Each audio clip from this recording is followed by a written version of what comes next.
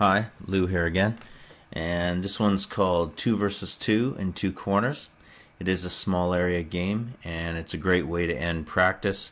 Really encourages a lot of movement, small passes, shielding the puck along the boards, and working together with your partner and playing some good defense as well. It takes place in a very small area on the ice, which is great, and you could actually run it out of 4 corners, I suppose, if you had 4 goalies. But this is a good, as I say, way to finish practice.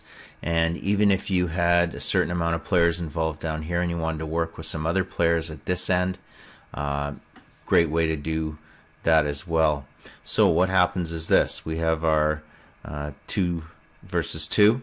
It also works really, really well 1 versus 1. Up to you. Coach shoots the puck in. Could go right over top of the glass, or a little flick pass into the glass over here. Players then go in and try and secure the puck. Give and goes are going to be at a premium. Small little picks, rebounds for the goalie. Puck control is going to be huge. And this drill probably runs maybe 15 to 20 seconds at the most. So you got to get it done pretty quickly. If the puck comes up too high and goes out of whatever zone you establish, maybe it's the top of the face-off circle extended, then it's over and the next folks come in.